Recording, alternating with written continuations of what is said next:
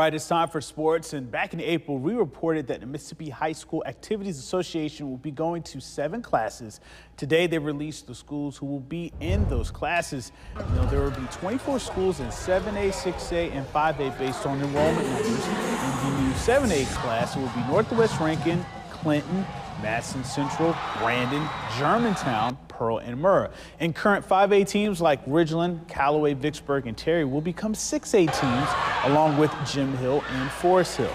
Now, back in April, MHSAA Executive Director Ricky Neves detailed why they decided to expand the classes. Our number one concern was the discrepancy in numbers between the largest school in a classification and the smallest school in a classification. I've heard mostly positive comments about it and glad we're doing it, and think this will bring a lot of enthusiasm back to a lot of schools in every classification.